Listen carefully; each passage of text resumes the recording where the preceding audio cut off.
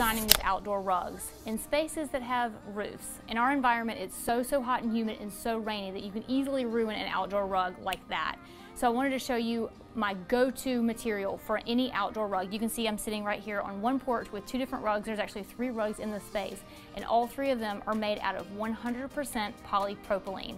So whenever you are going to shop online, anywhere, in store, flip over that rug, look at the tag, and see that it is made out of 100% polypropylene. It's hard to say, but it's what you should be putting on your porches.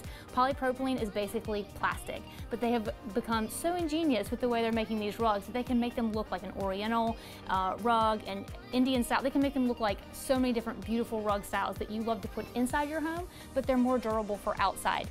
You can see this one here has a really low pile. The one that's braided here is a completely different texture visually and pile-wise. And then of course you can get ones that have even higher piles on them, as they say, which is the thickness of the threads on the rug, if you want to call it that. So you guys get out there and shop for these and just keep your eye out. And remember, polypropylene is the material if you want to be able to put an outdoor rug in your space. Now my preference is to put them, like I said, underneath a roof line so they're not getting wet in our environment, but to each their own. If you want to put that out in an exposed space, it's most likely to mildew and mold there, but like I said, you do you, but just make sure it's polypropylene because it really will last the longest.